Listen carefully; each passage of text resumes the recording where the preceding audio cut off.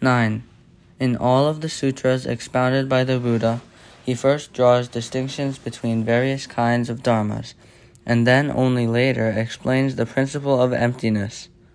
The Zen meditation tradition handed down from the patriarchs teaches, however, that when all traces of thinking are cut off, the principle of emptiness appears clearly of itself as the very origin of mind.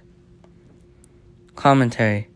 The Buddha is a teacher for all generations, so his teaching on the principle of emptiness is as complete and meticulous as is possible to communicate.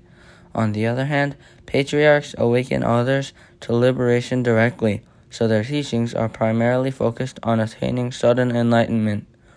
The term traces refers to the patriarch's words, and thinking refers to the thinking of the student. Gatha. Contort your body as you may, and yet still you cannot bend your arm backward at the elbow. 10. The Buddha spoke like a bow, while the patriarchs spoke like its string. He taught a no-hindrance dharma that returns to the one taste, sometimes called substance. When even the traces of this one taste disappear, the one mind taught by the patriarchs appears clearly.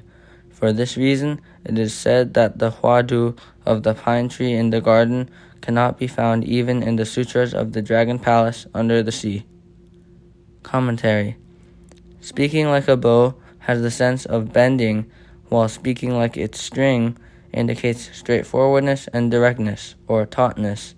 The sutras of the dragon palace under the sea refers to the vast collection of the 80,000 sutras accumulated over the ages.